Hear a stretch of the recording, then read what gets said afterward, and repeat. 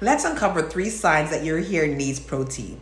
One big one is if you're experiencing a lot of breakage, particularly when you're brushing, combing, or styling your hair. The next sign is if your hair looks limp, lifeless, it's weak, it lacks elasticity, which is another major sign. You see, protein gives the hair structure, it gives the hair bounce, and really helps it maintain its shape. And the last one to mention is overly porous hair. Porous means how well your hair absorbs and retains moisture.